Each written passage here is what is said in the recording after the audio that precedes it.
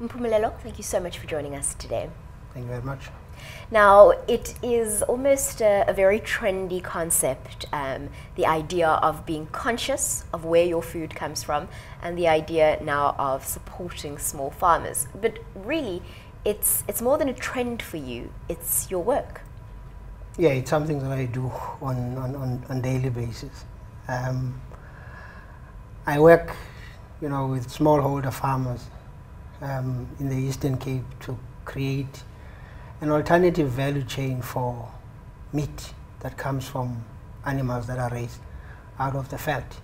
I'm not sure whether you know that beef in South Africa is a 1.67 billion rand industry.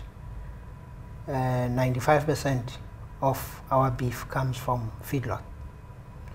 5% is produced by smallholder farmers and the white commercial farmers who actually farm on grass.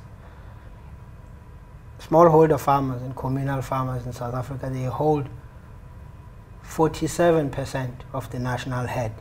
And our national herd is 14.2 million animals.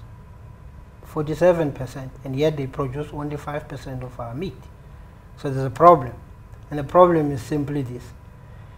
This country has got around 35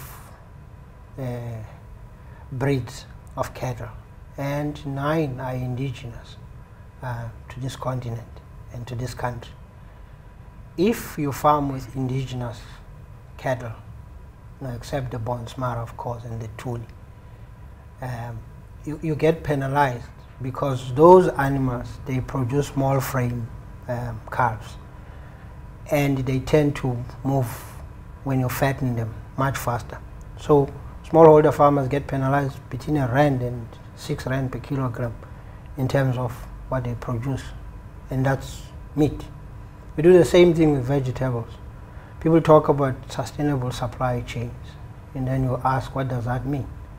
Because if you don't, first you have a problem, and the problem simply that the gap between the person who consumes the food and the person who actually produces the food is just too wide. There are a lot of people in between.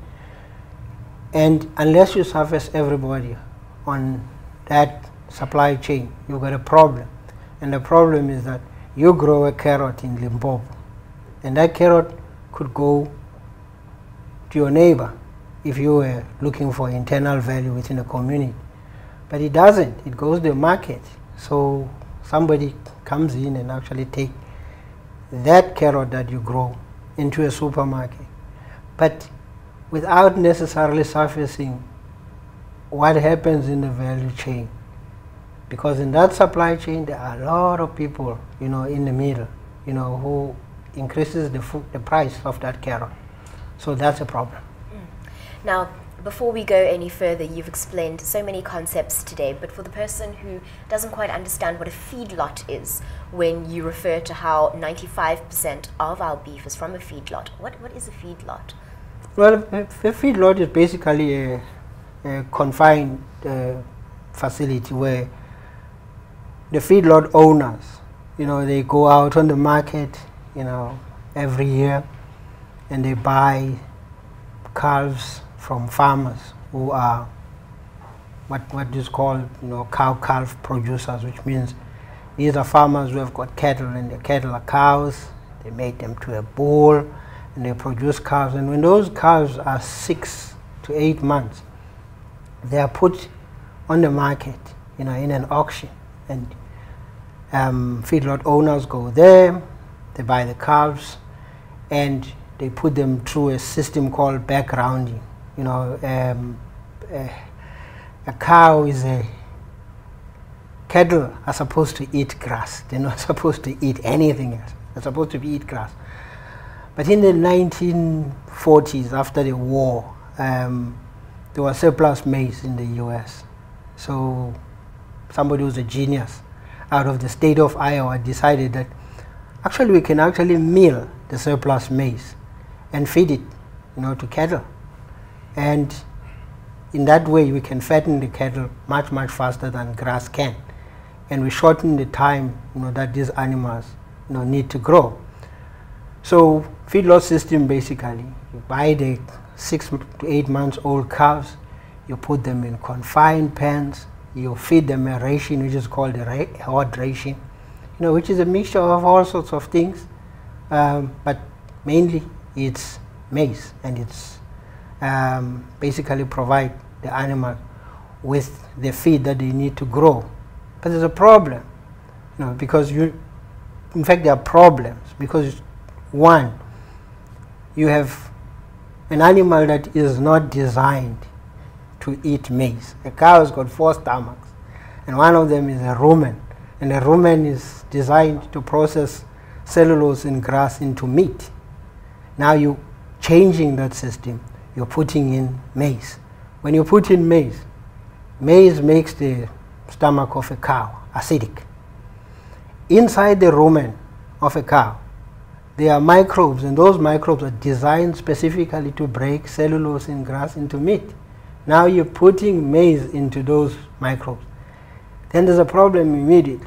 Stomach of the animal becomes hot, and when the stomach of the animal becomes hot, the microbes in the rumen, they end up in the bloodstream. Anything that is in the bloodstream, it ends up in the liver. And if you go and you look at some of these places, you'll find livers have got abscesses. And the reason they've got abscesses is because you're feeding maize, and the maize causes the stomach to be acidic, and those microbes escape. So what do the feedlots do? They come up with a plan. They put in antibiotics on. Oh, I see. Yes, on the maize. That allows the animal to stand and actually eat. But there are 2 things that the feedlot has got to consider all the time. How to make money out of feeding animals. You can only feed a ruminant like a cow for 200 days max, on maize. If you pass that, that animal dies standing, and that's the truth. So if you feed antibiotics, you've got to calculate and know exactly the time frame in which you want to pull that animal out of the feedlot and actually slaughter. So normally it's around 120 days. Problem with small frame animals that are something called bos indicus, which means they are indigenous here. Those animals, if you feed them, if you feed a nguni steer, that nguni steer is going to begin to put fat at 60 days. Feedlots cannot make money in 60 days. They've got to feed that animal for 120 days in order to make money. So at 60 days, it's beginning to put fat.